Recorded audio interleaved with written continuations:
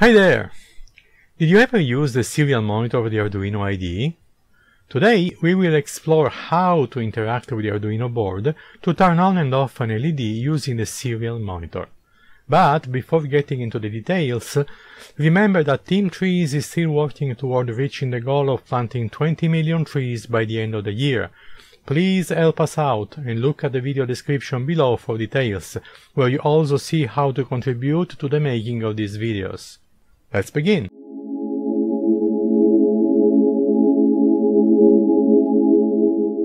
Once we start the Arduino IDE on the computer, we are presented with this window. Going from top to bottom, we can see a number of elements.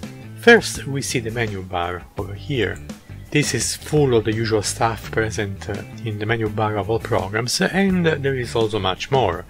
We will go through the most useful items of the menu at the time that we will use them first, which would make it easier to remember the various functionalities, especially those that are specific for this IDE. Underneath the menu, we have the toolbar, which is a collection of icons to have handy all those functionalities that are used the most. So, the leftmost icon is used to verify and compile the program that we have prepared for the Arduino board. In the Arduino jargon, this program is called Sketch. Next follows an icon that is used to upload the compiled code to the Arduino board. After that, we have another icon that is used to open a new editor window, which we can use to start writing a new sketch. After that, there is the Open icon, which is used to open a previously saved sketch, and finally the Save icon to save the current sketch. One last icon is on the rightmost side, which is the one that is used to open the serial monitor. This actually works only if an Arduino board is connected to the computer and is recognized by the Arduino IDE. Below the toolbar, we have the editor window, this one, and this is the area where we actually write the sketches. And finally, at the very bottom, we see the message area. This is the place where error messages are displayed. This area will provide information about errors in the sketch or other kind of errors that can happen while we use the IDE. For example, see what happens if I try to start a serial monitor where there is no board connected to the PC. You can see that there is a message that says that there is no board connected to the computer. Let's now take a look at our first sketch that makes use of the serial monitor in the Arduino Uno embedded test LED. Before getting into the details of the sketch, you should know that all the Arduino sketches are actually written in C++, which is a very powerful object-oriented language. If you know already how to write code in C++, you'll find it very easy to write code for the Arduino platform. If not, the information I provide in these tutorials should be enough to get you started. Every Arduino sketch has two main functions that need to be defined: the setup function and the loop function. The setup function is the one where you provide instructions that need to be executed only once at the beginning of the program execution. They can initialize variables, or print some information on the serial monitor, or define some element of the Arduino board to work in a specific way, and so forth. The loop function, instead, is the core of the Arduino sketch, so it is the section that the Arduino board will execute over and over again without ever stopping. This is the place where we put all the actions that we want the Arduino to perform. Let's take a look at the specific sketch now. At the very first line, we see the definition of what is called a global variable. A global variable is one that can be seen from any function of the program. Because it needs to be visible from everywhere, it is put outside of a function. In this case, we are defining an integer variable named byte received.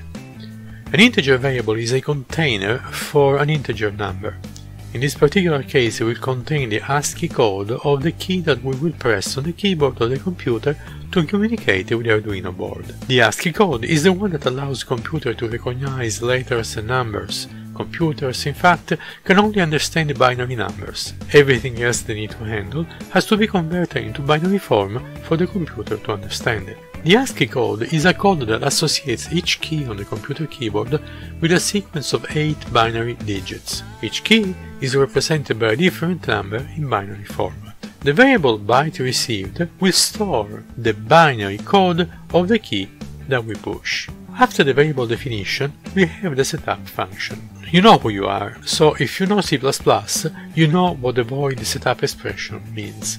For everybody else, you just need to know that you need to write the beginning of the setup function always this way, and that the body of the function needs to be put in between the curly brackets, like the ones you see on lines 4 and 14. Let's now take a look at the content of the function, which is called the body of the function.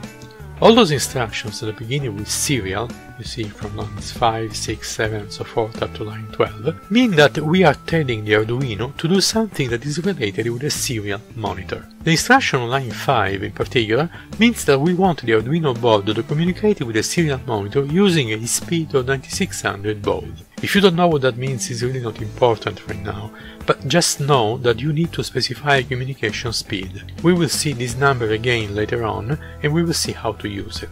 All the instructions from line 6 to line 12 mean that the sentence between the double ticks, like this one, and so forth, need to be printed on the same line on the serial monitor.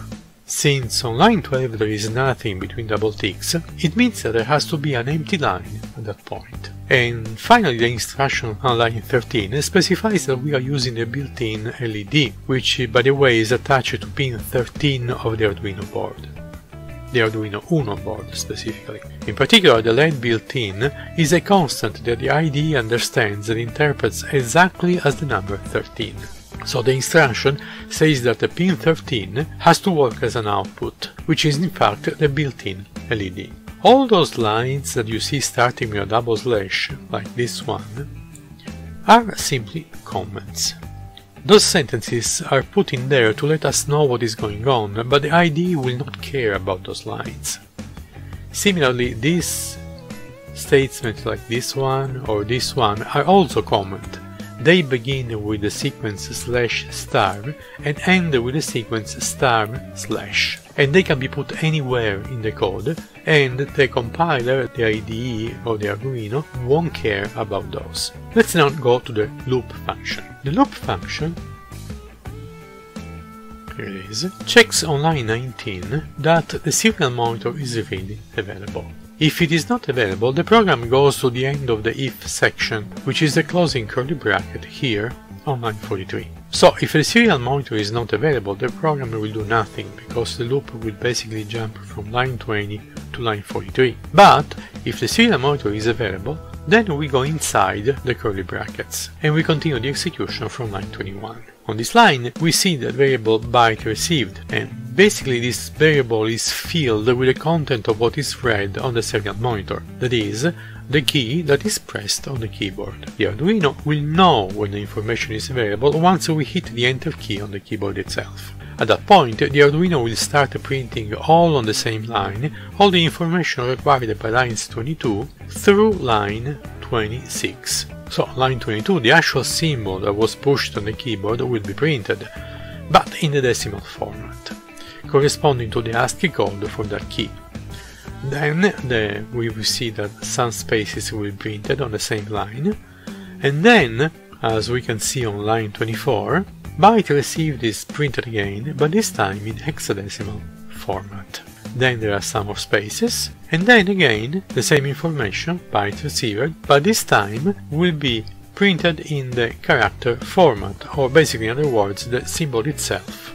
Once that is done, the program moves to line 28, where we check if the input symbol, bytes received, is the number 1. If not, we skip all this section and we go to line 34. But if it is yes, then we execute line 30, which basically writes on the pin 13 and high voltage, which basically means that the LED will be turned on. In addition to that, we print the information LED on the serial monitor. After that, we move regardless on line 34 and we check if the input character was a 0. If not, we skip this part, otherwise we go inside of it and we basically turn off the LED, and then we print on the serial monitor the words LED off. Once all of this is done, we go to the line 40, where we use the function println, which means print line, to complete the line and terminate it. It's basically equivalent of a carriage return.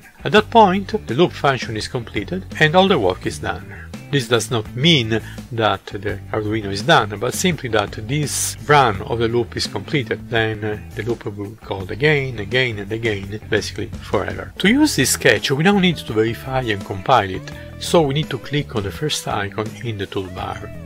However, before doing that, we need to make sure that we have selected the right Arduino board and the right speed of the serial monitor. To do so, we need to go to the menu, Tools, and then Boards, and make sure that the correct Arduino board is selected. In my case, it's going to be the Arduino Uno. Then we connect actually the Arduino Uno board to the computer, and once that is done,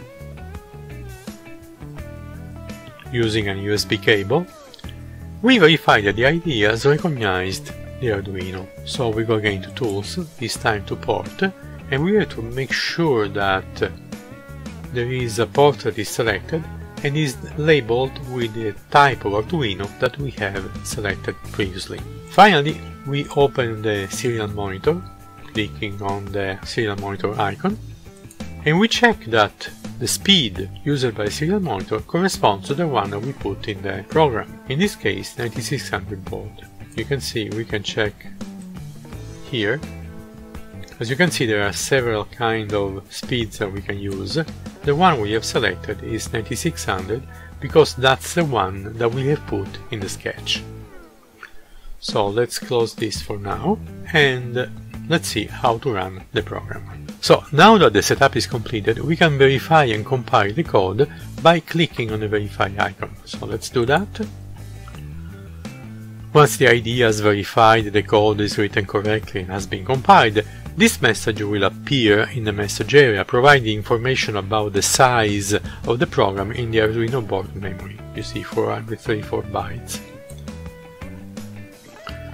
So now we can upload the code and start executing it. So what we need to do is to click on the upload icon. You see things are happening over here. Everything is done. The IDE thanks us. See, if we take a look here, maybe we can see everything that happens. So this is basically the representation of the process of uploading all the information to the Arduino board. If you see all this happening, and then at the end this part, thank you, then it means that the Arduino was loaded correctly. In addition to that, now that the code has been uploaded to the Arduino starts executing it right away. So let's reopen the serial monitor window. Look, the code is already running, and now you see all the information that were printed at the very beginning in the setup function. Now we can type any symbol on the keyboard, for example A1, and enter. You see, the symbol 1 corresponds to the decimal 49, which is in 31 in hexadecimal, and this is the symbol 1, and the LED was turned on, as you can see on the Arduino board. Now, let's put a 0. And here, the 0 has a hexadecimal representation of 30 and the decimal representation of 48, and the LED was turned off, as you can see on the board. If we type any other symbol, let's say G for example, you see we have this information printed here, but nothing happens on the LED, which is still off right now. We can even write several symbols at once, like this. As long as there is a 1 or a 0 in all this sequence of symbols, at the end, when we hit enter, you see the 1 and only the 1 has been interpreted in this case as an LED on again, and now the LED actually on the Arduino board is actually lighted up. We can do the same again. This time we put a 0 in between, and look at that. Now there is a 0 in between the sequence and the LED has been turned off. Now look what happens if I put a sequence of 0 ones, one after another, a long sequence. Like this. See how the Arduino responds to that. Take a look at the LED on the board. You see? The LED started flashing according to what was happening over here. So every time a 1 was recognized, the LED was turned on. Every time a 0 was recognized, the LED was turned off. And so over and over and over and over, until all the sequence in the string that we put over there is completed. Cool, isn't it? Today we have seen how to interact with the program running on the Arduino through the monitor and the keyboard of a computer. This, however, is not the only way to interact with the Arduino board through the serial monitor. In fact, another way to use the serial monitor is for debugging the code that we write that does not work as expected. Next video will center on this topic. In the meantime, don't forget to subscribe to the channel and give a thumb up to the video.